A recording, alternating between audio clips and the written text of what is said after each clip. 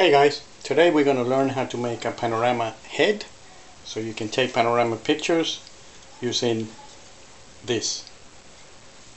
You need two pieces of wood 7 inches long. That's one piece. That's another piece. Screw the two pieces together so you end up with this. Looks like an L.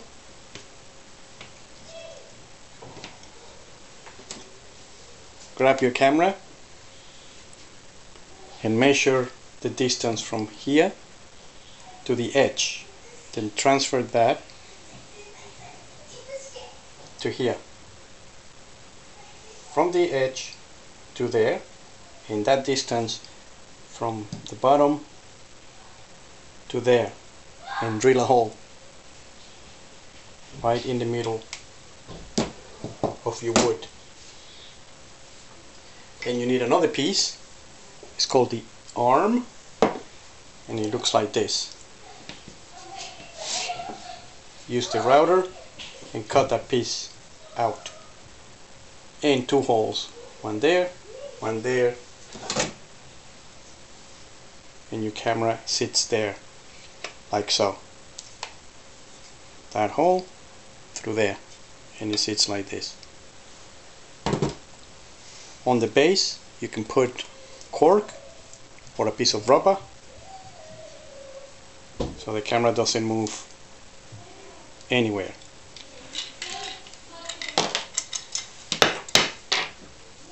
With a piece of wood, make a round piece, drill in the middle. This bit sits on the bottom of this unit, as you see there. On the bottom of this piece you need a quick release plate that goes on your tripod. Remove the screw that goes there. This goes here. 2-inch bolt like that. This goes here and secure it in place like this. You might need an Allen key.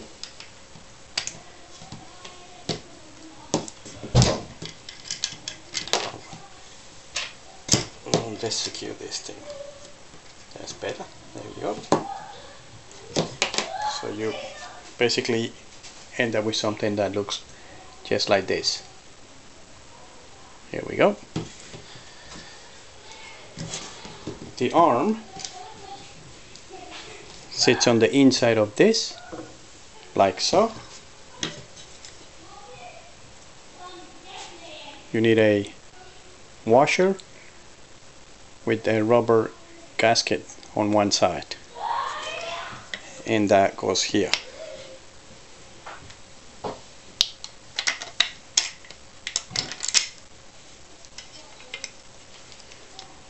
Like that. Like this. One of these goes here.